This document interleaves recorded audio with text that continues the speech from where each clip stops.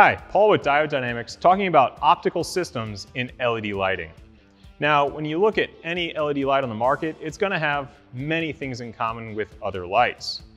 We start with our LED circuit board, which is going to generate light, and it goes in the housing, which keeps it sealed and gets rid of heat.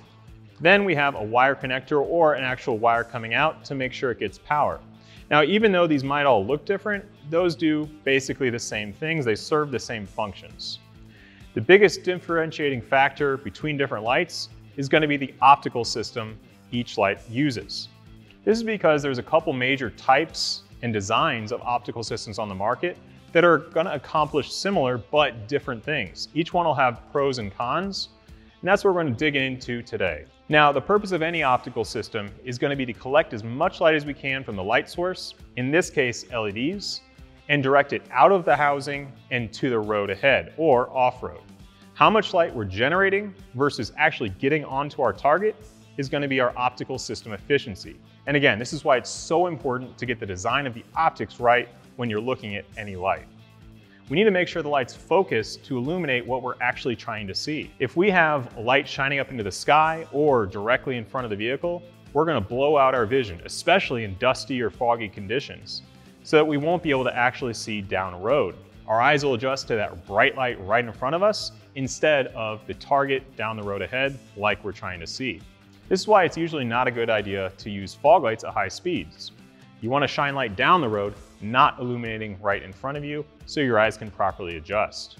Basically, we want to collect and shine as much light out of the housing as possible while still avoiding glare or stray light, illuminating only what we want to see as the target.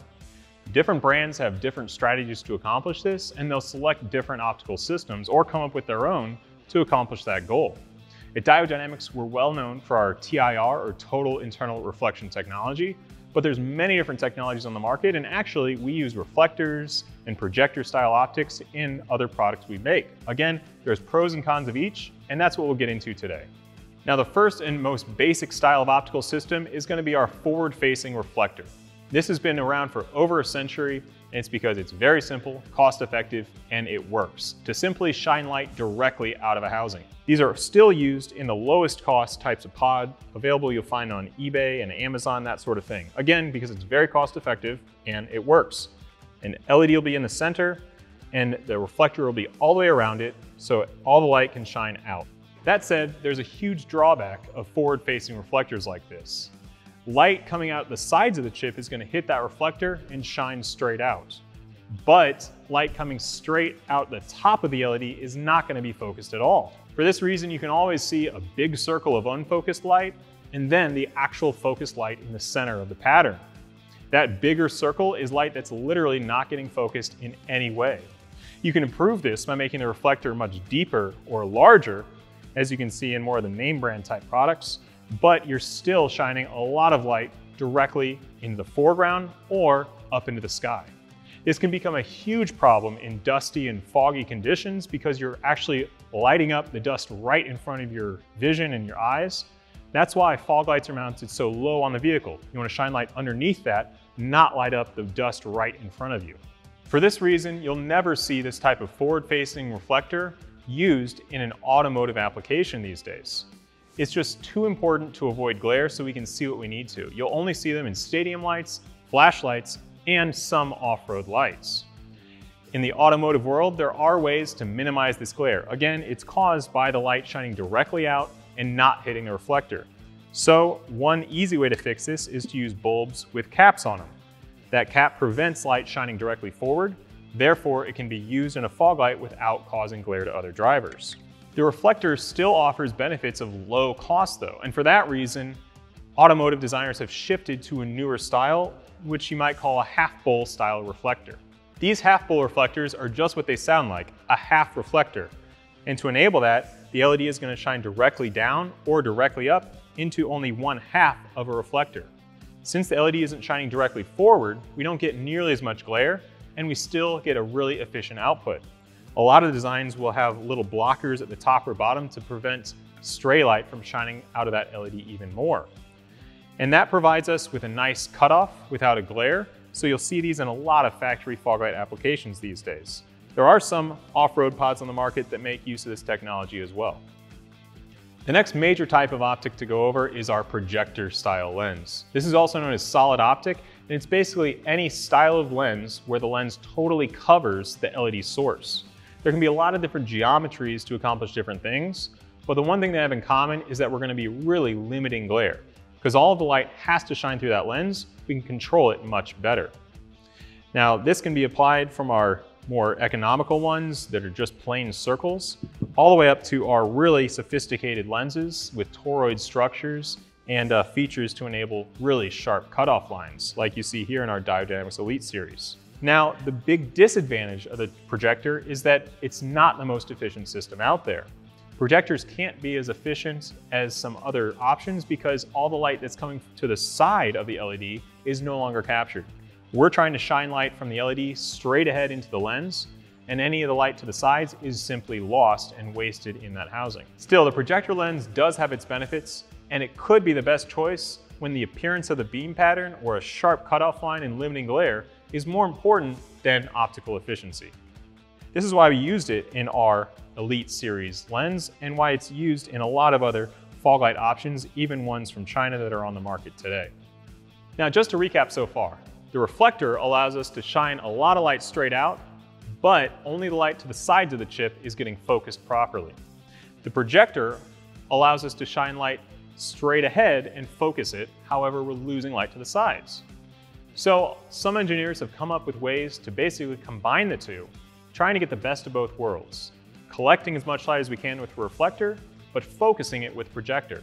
This is actually exactly what projectors are in a lot of low beam and high beam vehicles on the road today. It's a reflector bowl that then has a projector lens in front to better focus the light that's captured.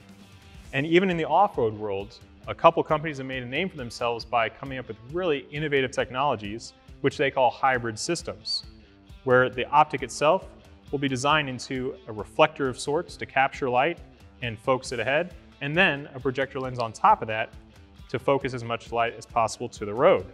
This is iterated in a couple different ways, but basically it's a combination of reflector and projector, really innovative.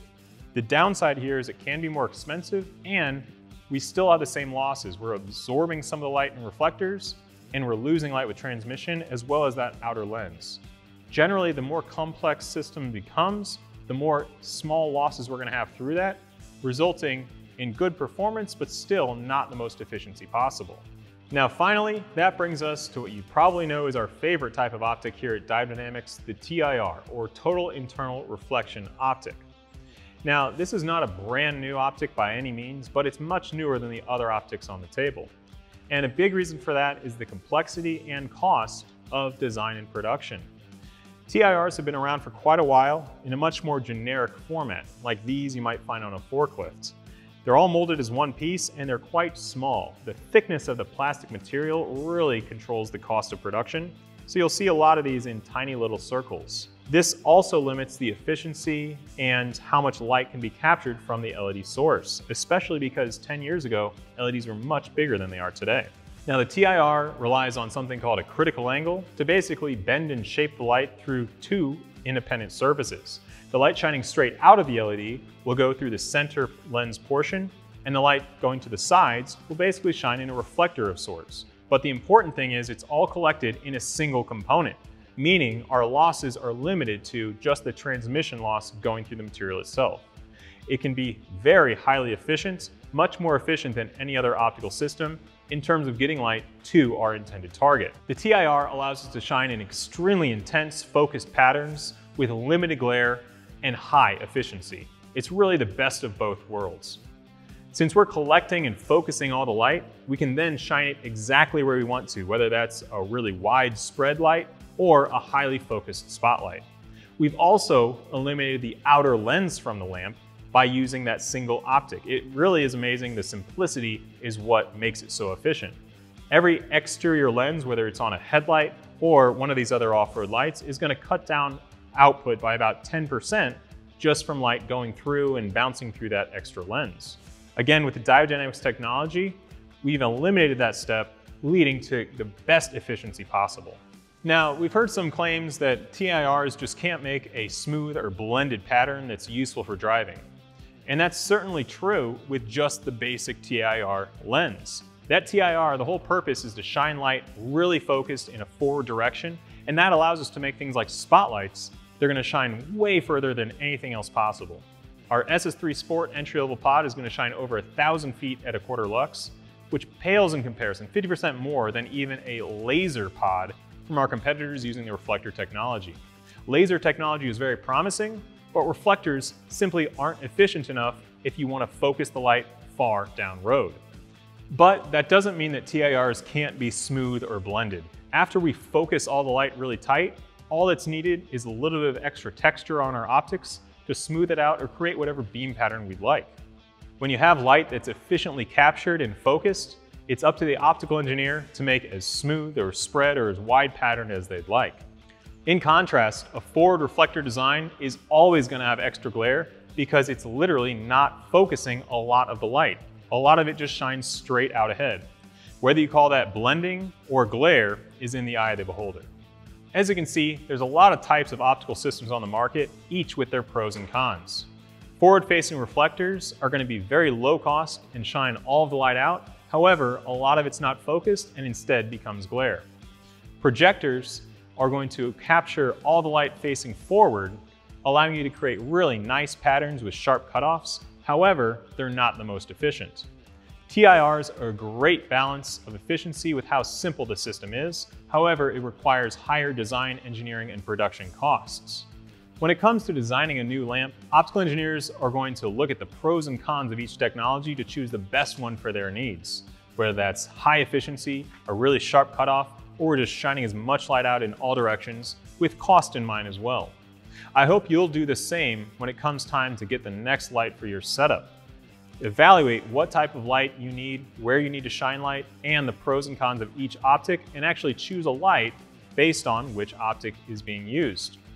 You can learn more at diodynamics.com, or please feel free to reach out to us to discuss your next lighting need. Thanks for watching.